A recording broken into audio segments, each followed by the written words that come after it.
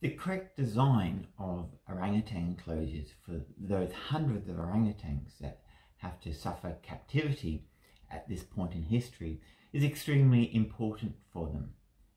Now, zoo designers often strive to make their exhibits look as natural as possible, and this is understandable. However, this often creates a very impoverished environment for the orangutans, and I'll quickly explain this. First of all, you may see an enclosure which is full of vegetation and greenery, but orangutans will destroy all the vegetation when confined to a small plot of land. And so these vegetations is often protected by electric wires. So from the visitor's perspective, they see a lush enclosure like the rainforest. But from the orangutan's perspective, it lived in an impoverished environment full of electrical wires which hurt them if they stray from a very narrow space where they're confined to live. The second aspect in the strive to make the enclosure look natural, they want to put in natural substances such as wood. Unfortunately, orangutans will destroy any wood which is of usable diameter for them. That is, if they can grip it and use it for locomotion as they would naturally do, they would end up breaking it, and therefore they tend to put these big logs in the way. And these are not good ergonomically or useful for the orangutans to climb in, because orangutans can't really use those. In fact, metal enclosures, metal frames can actually be a lot better for the orangutans because it's ergonomically much more suitable for the size and also the vertical nature of how they move through the rainforest. So metal frames are actually far better.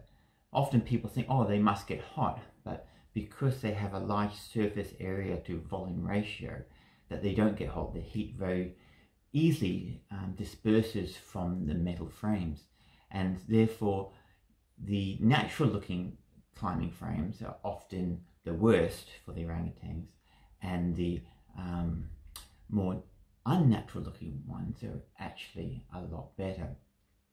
In addition, we have to remember orangutans naturally are thinking about conserving energy.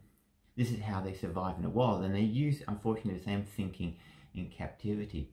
So if you build a nice climbing structure and there isn't a reason for them to move through that climbing structure to get food and shelter and shade, they simply will take the most easiest route. So you have an elaborate climbing structure and they just walk along the ground to get from A to B.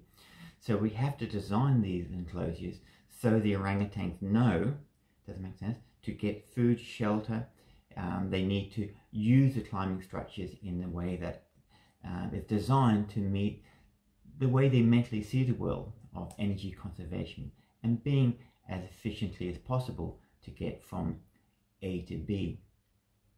So the other aspect, of course, is shade. Orangutans live in the world of shade in the rainforest canopy, and they can suffer greatly from being exposed by too much light. And so if you build climbing structures that don't provide adequate shade, it's really an impoverished environment, and the orangutans have to use a very small part of it to seek shade.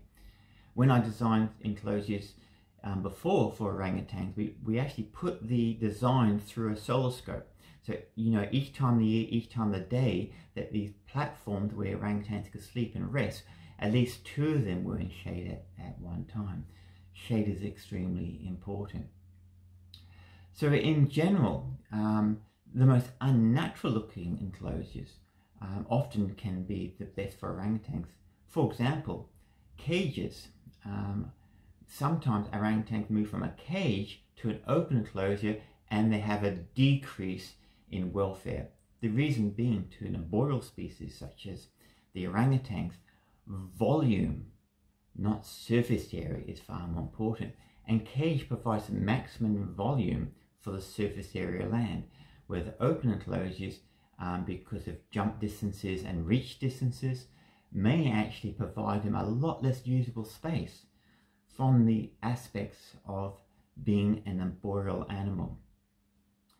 Now what we're going to do is, with our partners, is develop actually rainforest enclosures, large areas where the orangutans that cannot go back to the wild can live their lives in a rainforest environment. And remember, this is how they've evolved over millions of years, so natural is always good.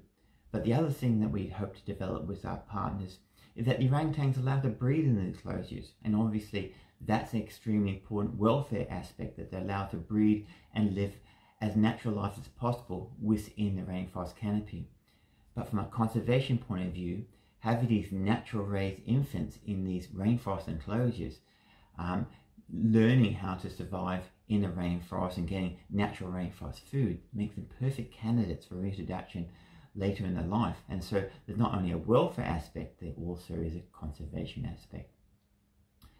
And from people who get to visit these orangutans, one of the most important things is I've discovered, seeing orangutan zoos over many years, taking the orangutans and displaying outside of the environment, and especially in impoverished environments, at least from the perspective of the orangutans, we see an ugly caricature of the magnificence of the orangutans.